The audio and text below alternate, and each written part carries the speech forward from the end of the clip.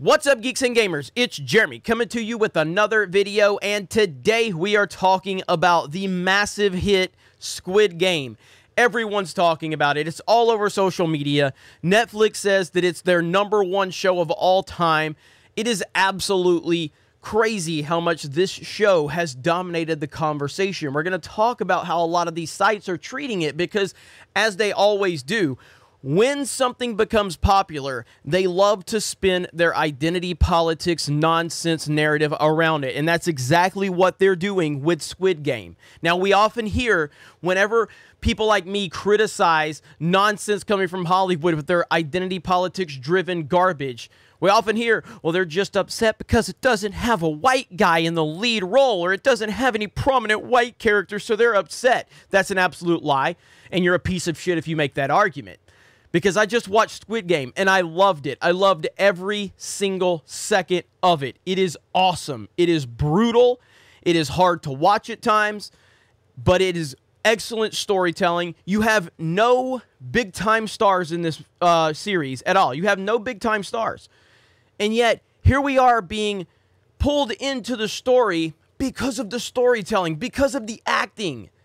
It's incredible what you can do when you don't produce garbage and then you try to just shove people into your story so you can have the right representation, because that's almost always going to fail miserably because there is no substitute for good storytelling. So Hollywood always tries to create a story, and then they want to push their nonsense into the story so they can claim they have representation. Yet here we are with Squid Game, a Korean film that, guess what, has no prominent white characters in it at all. Wow, amazing. How is that possible? It's possible because it doesn't matter.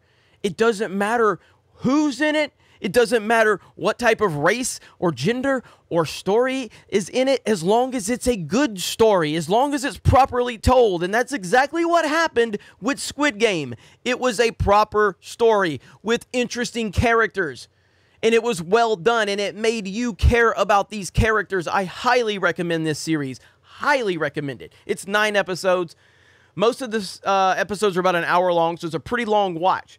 But we often hear this nonsense from the mainstream sites, the shill sites out there, the identity politics-driven SJW sites. They always want to talk about how we need less white people in these movies. We need less white males leading our movies. Well, you don't have any in this one. And guess what? Now they're whining because Squid Game, the women deserved better than their supposedly heroic acts on screen. You see how they do this? Are you paying attention? This is what they do. They continue to move the goalpost. They continue to change the argument. At first, it's, oh, we just need less white dudes in it, and all of these YouTubers are mad when there's no white people in it. That doesn't matter to me, and that doesn't matter to the majority of people that talk about this stuff. What matters is good storytelling. And guess what? Guess what? Squid Game has good storytelling, and that's all that matters. That's all anybody cares about. That's it. You have another article from here, from The Gamer. It's kind of weird how much Squid Game hates women. Oh, it hates women. No, what it does is it respects women, not in the meme way, in the real way that they should be, by acknowledging that men and women are different. Shocker, because they are. Amazing. It's amazing what happens when you don't pander to these losers like Stacey Henley, who is creating a problem that does not exist so she can then pretend to be offended over it because too many people are liking Squid Game. And you didn't get the pandering that you wanted. You didn't get the identity politics that you wanted. And instead of just celebrating a well-made story with really good actors, no, you have to complain about something that isn't a problem to begin with, because that's what these losers do. And then you have, again, Saloon. The women in Squid Game deserved better. Oh, my God. In shortchanging its female characters, the Netflix series also falls short in its critique of a capitalist society. So they didn't do enough. They didn't do enough of your nonsense.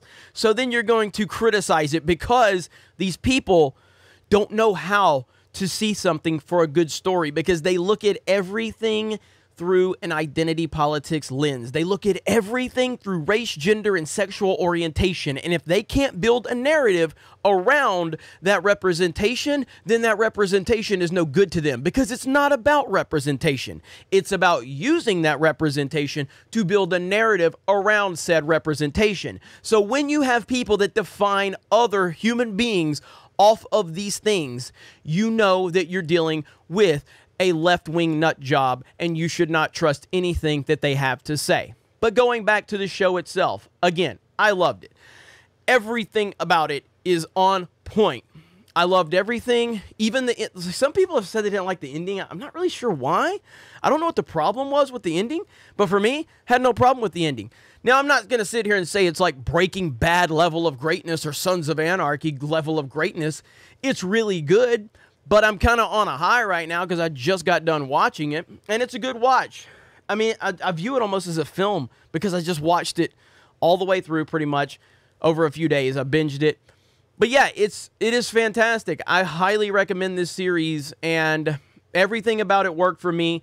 I loved everything from the aesthetic of it. They know how to create certain emotions just with the visual aspect of this. And then the actors do a fantastic job as well.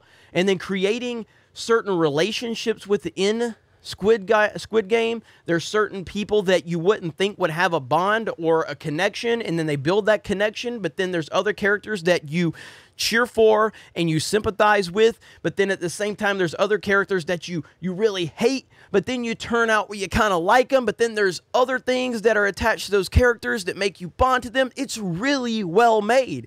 It's a very good series. It's a great series, and I highly recommend it.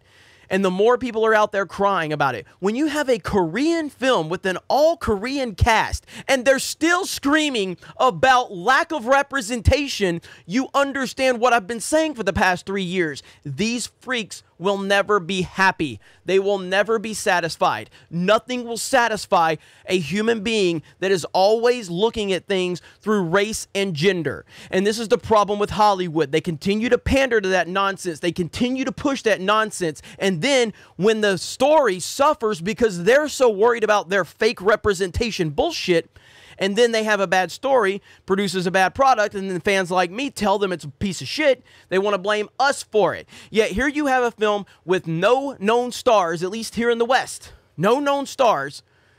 No white people that are prominently featured. And here you have a fantastic story that generally everyone is enjoying. Because that's how it's done. All we're looking for is good stories. That's it. We don't care about representation. We don't care about seeing ourselves on screen. Not once did anybody watching this think about that, except for the freaks on these left-wing sites that are now trying to say that Squid Game hates women. Pieces of trash. These people are trash. They will always be trash, and they can go fuck themselves. Other than that, I hope you guys enjoyed this video. Please go check out Squid Game. I highly recommend it. Other than that, I also hope you go and follow us over on Twitch. I've been promoting the Geeks and Gamers Twitch channel for a while. We've been doing a lot of gaming over there. We got a lot of cool stuff coming up, so I hope you'll join us over there. Other than that, you guys have a great day. Thank you very much for checking out this video. Solo lost money. Raylos are weird. Let's go, Brandon! And we will talk to you later.